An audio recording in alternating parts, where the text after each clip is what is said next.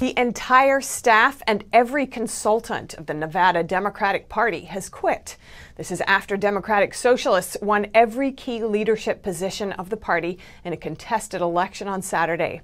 NTD's Grace Coulter has the story.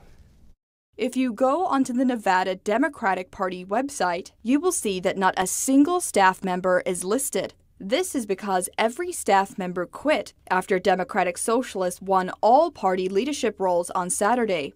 According to The Intercept, Judith Whitmer, the newly elected party chair, was notified by the party's executive director, Alana Mounts, that the entire party staff and all consultants were resigning. Staffers claimed that Whitmer was going to fire them anyway, but she denied those claims. Whitmer won with the backing of the local chapter of the Democratic Socialists of America and the support of the party's progressive wing, aligned with Democratic Socialist Senator Bernie Sanders. 3 other progressives backed by the DSA won the other 4 leadership positions, this effectively turning Nevada's Democratic Party into a socialist party. 2020 House candidate and progressive Jen Perelman responded to the news on Twitter saying, "What the Democratic Socialists did to the Nevada Democratic Party, we're going to do the same here in Florida."